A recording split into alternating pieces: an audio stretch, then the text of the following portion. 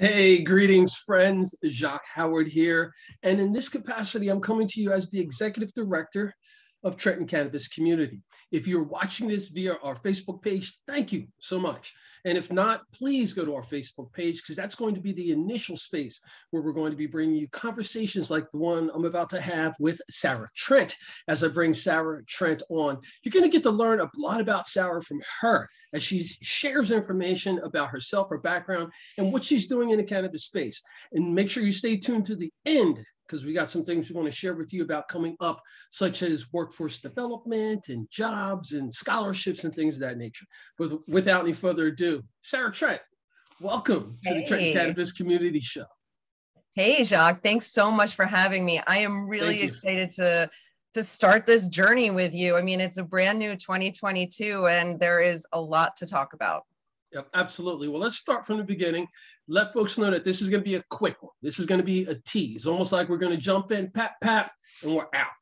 Why don't you do a brief introduction, where you're from, what you're doing in the community, some of your professional background, and what you're looking to do in the future and the very near future. Hey, well, that's a lot to cover in a very short amount of time, but here we go.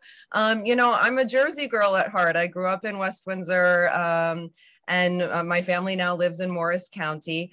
I'm originally a lawyer by trade, and you know, I think that that's something that definitely gives me a leg up in the industry.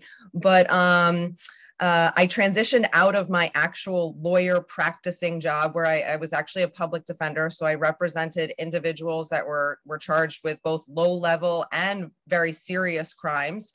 After I had my two small children and really transitioned myself into the cannabis space. I knew that I, enjoyed using cannabis, but I didn't know a lot about the industry. So really over the past now like 4 years, I have worked very hard to educate myself on all facets of the industry. And my company, Valley Wellness, recently secured a provisional medical dispensary permit in central New Jersey. And part of that application process back in 2019, and really what I have worked very hard to do over the past 3 years is build an education platform for those New Jerseyans that are interested in getting involved in the industry. So I can't wait to tell you more about that. Man, that's fantastic. So as we talk about the future that's coming up, I know things when we look at workforce development and this burgeoning industry, there's a lot of folks who want to get in this, but they may not know where to go. Do you think that having an education background in the industry is really going to help? And just tease folks what I mean by that. Yeah, I mean, look, you shouldn't have to go out west, or even, there are even programs like online programs that can give you some basics of the industry. But teaser for New Jersey Cannabis Certified is that we are completely New Jersey centric. And so in terms of workforce development, we really offer the basics of the industry that you need in order to understand and get a leg up on your first day on the job. We also offer that resume support and guide you, like, how do I get that job? So yeah, come to us when you start looking for that job.